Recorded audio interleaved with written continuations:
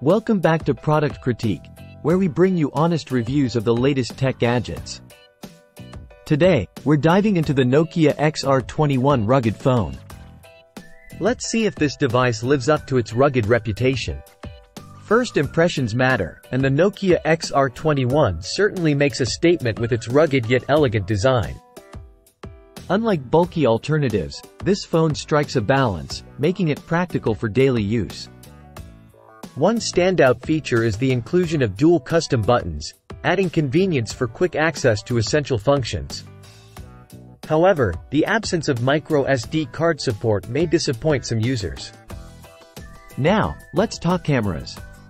While the XR21's camera setup is workable, it falls short of expectations for its price range. The 64 megapixels main sensor and 8 megapixels ultra-wide lens deliver decent results, but the lack of 4K video recording is a letdown. Under the hood, the Nokia XR21 packs a Qualcomm Snapdragon 695 5G processor. While it supports 5G connectivity, it's worth noting that it's not the fastest chip on the market. However, it does offer efficient performance for everyday tasks. Battery life is another aspect to consider.